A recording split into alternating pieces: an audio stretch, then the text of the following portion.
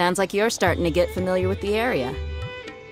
Paimon's amazed every time we see the wall of Samiel. How can a wall this tall even exist? It's almost unreal. I know what you mean. I had the same question every time I walked this way when I was a kid. Also, why is this high wall here? And can a wall really block sandstorms?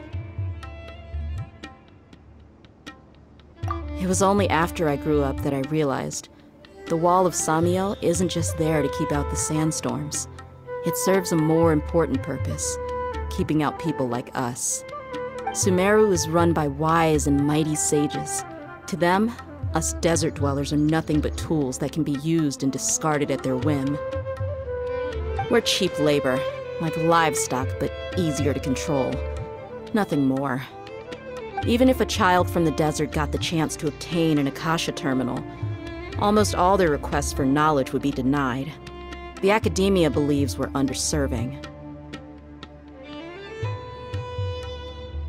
Geniuses like Sataria are 1 in a million. The other children never get a single chance to try and rewrite their fate, even though the academia knows very well that we're humans, just as they are. That's terrible. I would tear down this wall with my own hands if I could.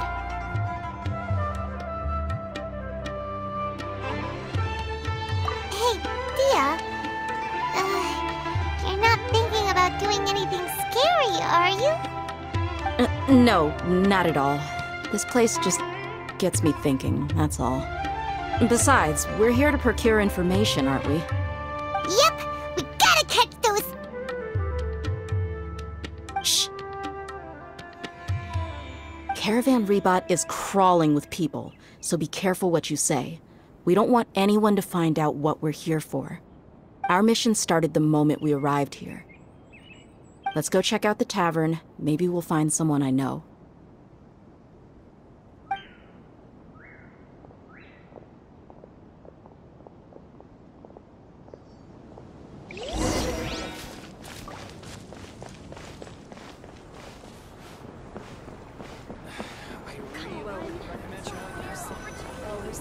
Just our luck.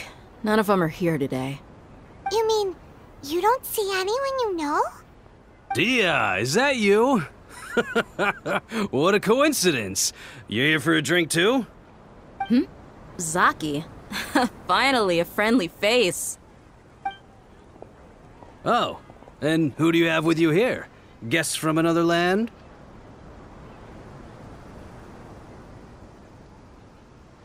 Hello, hello. I'm Zaki. Dehya's, how would you put it? Drinking buddy? We've had drinks together a few times. You could say we go back a ways. Anyway, as far as my friends here, they aren't too shabby, are they? You rarely see any Outlanders so friendly and respectful nowadays. Absolutely. Much better than those people on the other side of the wall. So, Dehya, are you looking for someone? Yeah. Have you seen Engur, Delavar, or Jabari recently? Of course I have. Matter of fact, we were all here drinking together just a few days ago. I've got a spice trading deal from another nation. I thought maybe Delavar and his friends might be interested. Know where I could find him? Ah, how thoughtful of you. Then I assume you also know that Delavar's been having a hard time making ends meet these days, so you came here to help him out? Hey, keep it down. Let's just say I prefer to keep this deal a secret. Y'all at Caravan Rebot are like family. If there's more to be made, why not do it together? Besides, Delavar and his friends have muscle. They'd be a good fit for escorting the goods. Yes, how considerate of you. Delavar's my friend too, so of course I can take you to him. Come with me.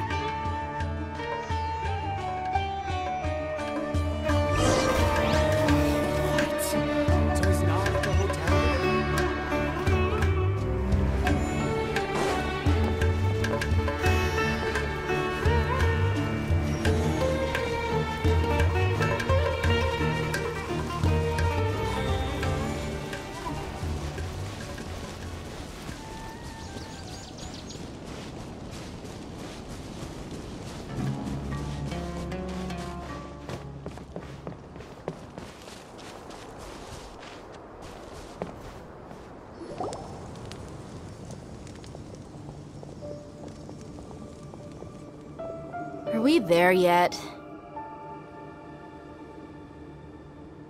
Yep, this is the place. This place is practically deserted. What are they doing in a place like this?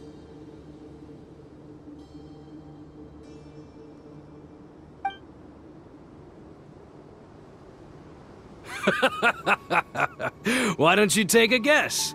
Go on, a wild stab in the dark. You're like lambs to the slaughter. Oh no! It's an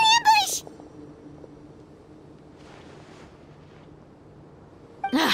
What's this all about, Zaki? Come on, Dehya. You really think we didn't hear about what you said back in Aru village? The boys have kept a close eye on you from the moment you set foot there. Not only do I know that you're looking for Delavar, I also know that you've teamed up with people from the Academia to look for the missing scholars. So, you've been watching us from the very beginning? Uh-oh. Paimon knew leaving Sino behind was a mistake! And you left the strongest one in the village, didn't you? Who do you think you are? You really thought we'd fall for your little business deal nonsense? So you and Delavar have been partners all along. Dehya, I guess it's only natural for a traveling mercenary like you to be out of the loop. Those of us who hang around the tavern have stronger bonds than you think. But you got one thing right. We're all looking forward to an uprising in Sumeru. There's nothing more we'd like to see than the desert folk overthrowing the Academia. If that's the case, then I'm sure Delavar wouldn't miss a second of it. I'll be honest with you, if it weren't for what you said in the village, your little monologue about the Wall of Samiel would have convinced me that you're one of us. Delavar. And Engar, you're here too, huh? Long time no see, Miss Mercenary. You should have known the traitors are what us followers of King Deshret despise the most. Dehya, I thought that you, a fellow desert dweller, would understand why King Deshret is greater than the Dendro Archon.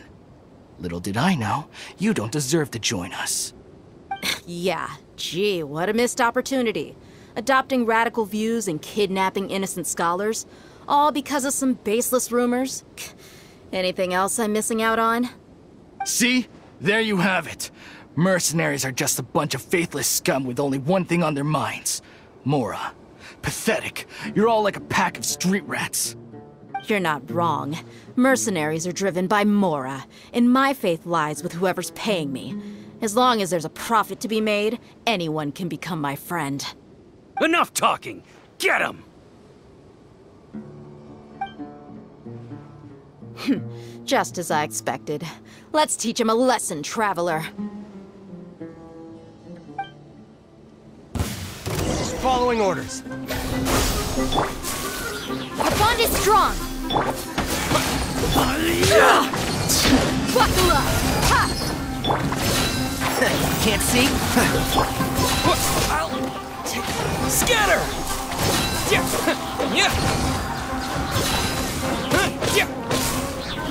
I'll settle this. Get with me. Take that! Take that! You asked for it!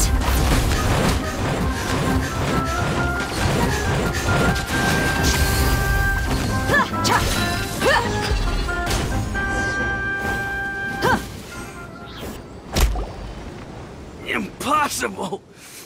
How could you?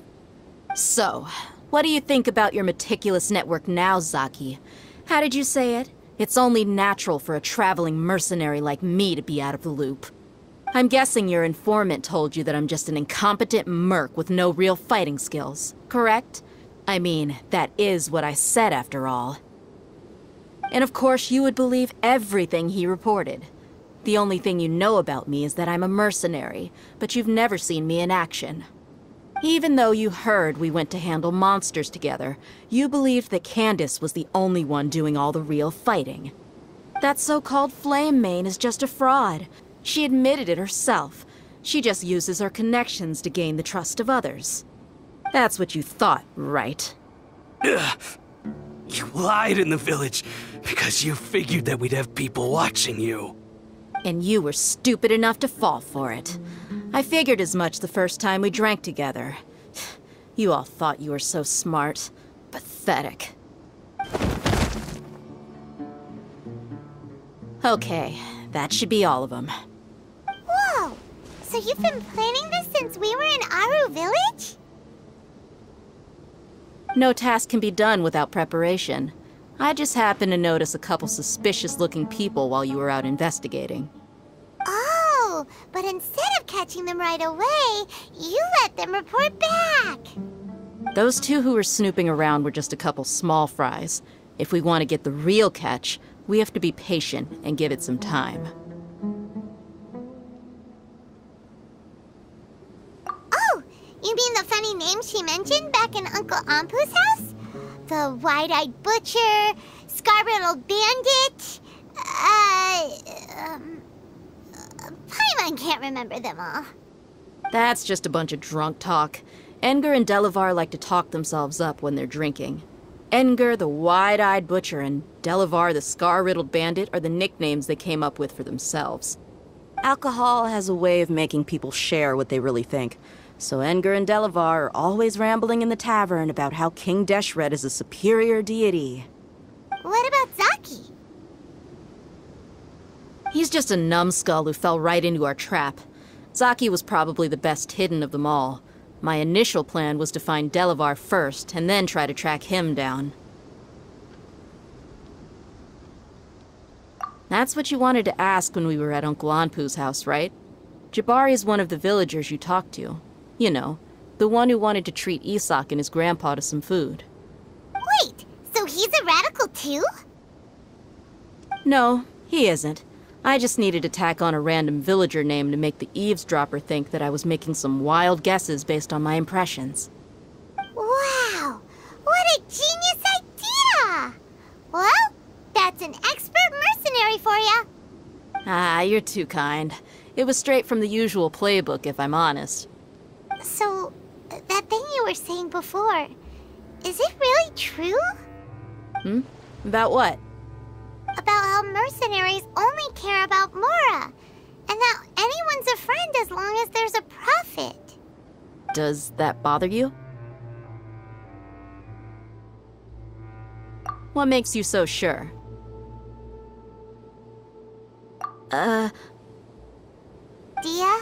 do you dislike the Dendro Archon like the other desert folk? You two are pretty sharp. No, I don't have anything against the Dendro Archon. I've heard a lot of nice things about the Lesser Lord from Dunyarzad. I can understand her devotion and gratitude. Dunyarzad's just an ordinary person. There's no way a god would be so involved in the lives of everyday people, unless they were truly compassionate. I've begun to realize that the sages are behind everything that's happened recently. The radicals' blind belief in King Deshret, making the Dendro Archon out to be an enemy. It's all the academia's trickery. But I see through it all. And unlike them, I can never be hostile towards anyone who's never done anything wrong. Dehya. Anyway, looks like we're done with business here. Traveler, lend me a hand. Let's tie him up and bring him to the village.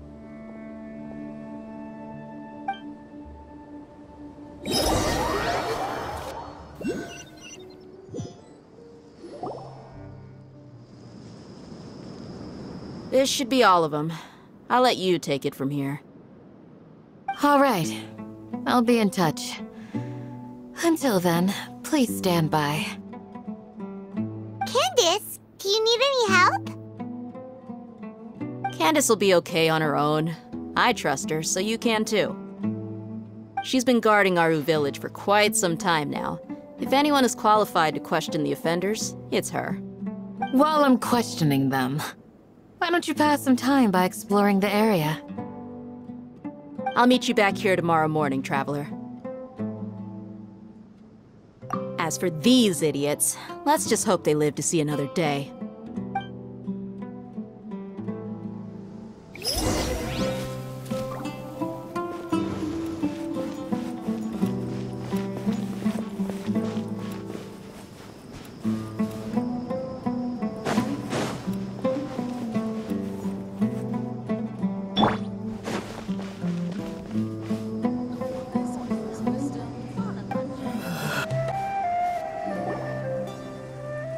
Hey, Dehya! Right on time. We'll know any moment now. Paimon's been wondering.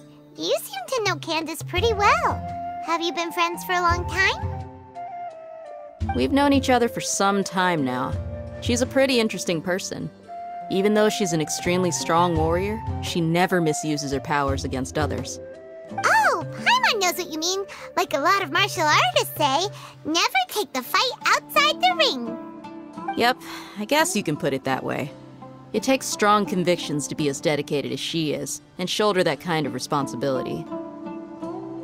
Us mercs, on the other hand, we pretty much live from one day to the next. Well, Paimon thinks you're great too. Really? Thanks for that.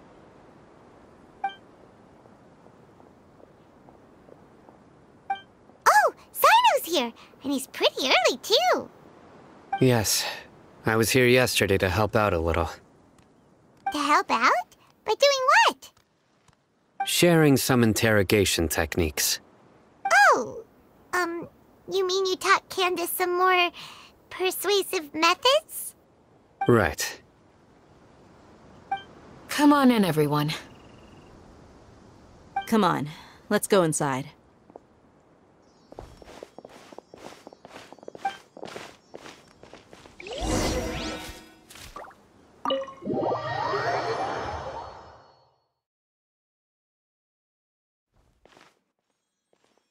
Candace, where? Whoa, you look furious. Do I? Huh. What gave it away? Oh, there's no mask that can hide true bloodlust. Cover up your eyes, and it'll still show itself at the corners of your mouth. Perhaps I need to work on my composure. Still, it's perfectly understandable why I'm angry. I'm sure everyone present would agree. Yes, ma'am. Please, don't beat us anymore. We're gonna die. Well, looks like Sino taught her well. You fear death yourselves, yet you do not hesitate to place the lives of others at risk. The absurdity is mind-boggling.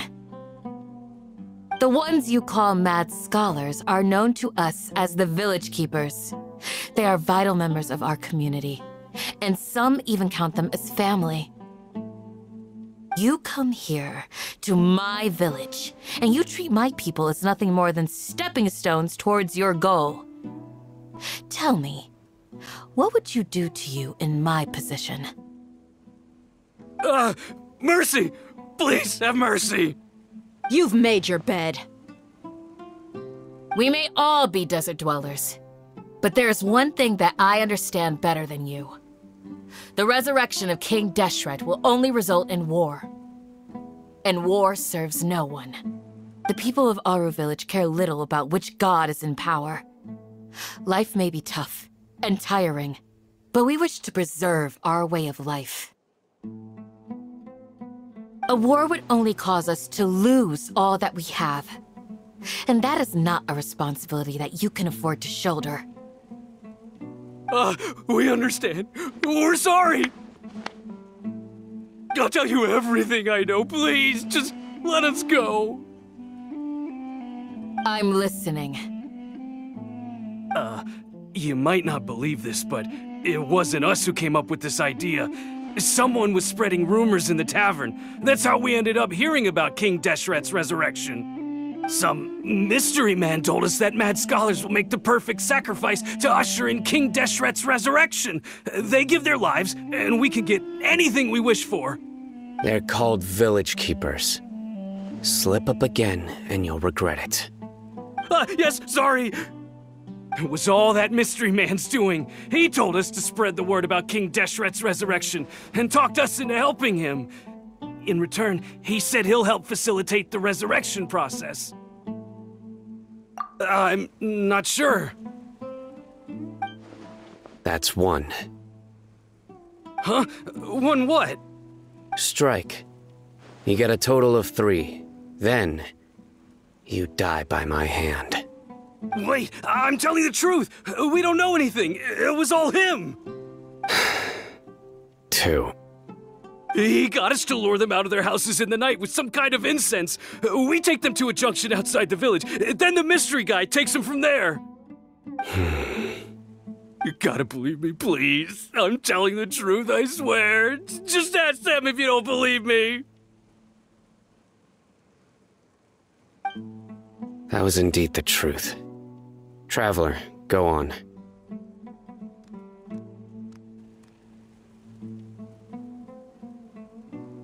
You have to believe me. If I knew that, I would have told you his name right away. I'm not risking another beating to keep his secrets. No way. That guy, he wears a cloak, and he's always careful to cover his face. He calls himself King Deshret's envoy. I believe I may know what's going on. Uncle Anpu? What do you mean?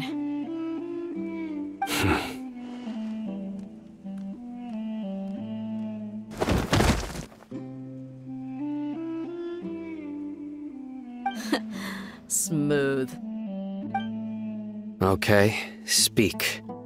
If my suspicions are correct, this mystery man they speak of could be from the Academia. Some time ago, people from the Academia attempted to take the village keepers away. I refused, insisting that they are part of our community. It strikes me now that this secretive character shares the same goal they had. Which means it's highly likely that the Academia was purposely spreading a false rumor to trick the radicals into delivering the village keepers right into their hands. They were the ones who brought them here to begin with. Now they're trying to take them back? We aren't gonna let that happen. Not the Academia again.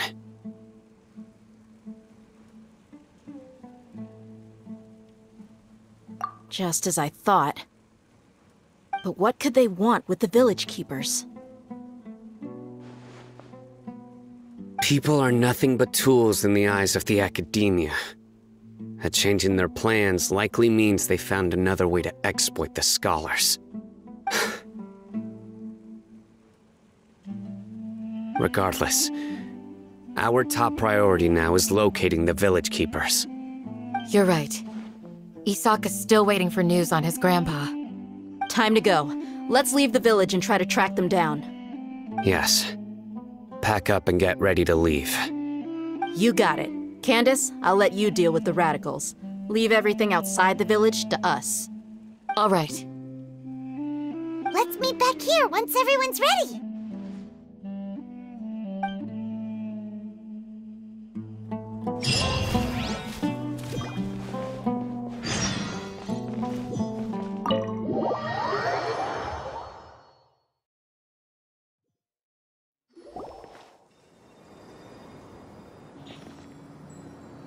Let's get some food in us and then we'll... Whoa!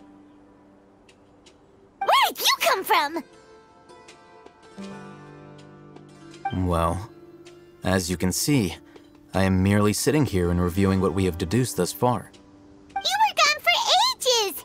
And now you're suddenly sitting here musing to yourself? Where have you been anyway?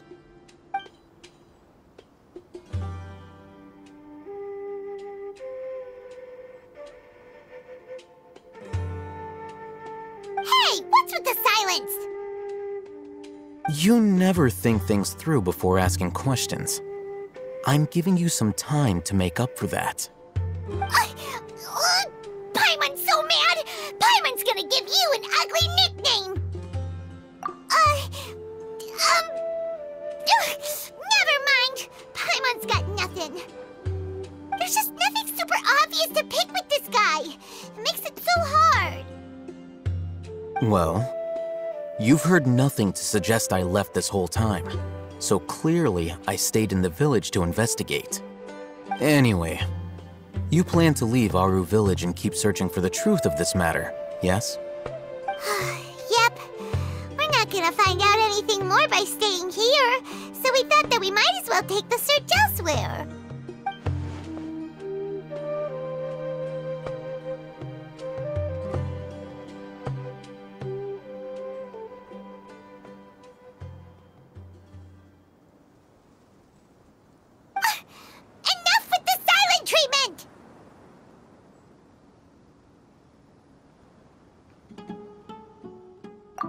No.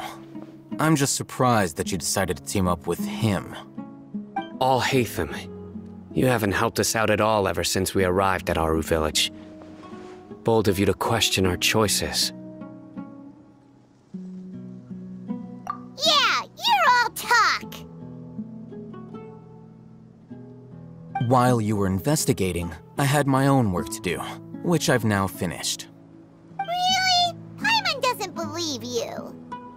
To be honest, we aren't really a team, so I have no obligation to inform you of my whereabouts. Not to mention that going separate ways allowed me to find some important information that you all had missed. Huh? Right here in the village? Correct. What did you learn? I'm going to take you to someone. But before that, you need to understand where she's coming from. What does that mean? How do you think the residents of Aru Village feel about what we're doing? In other... Tell me,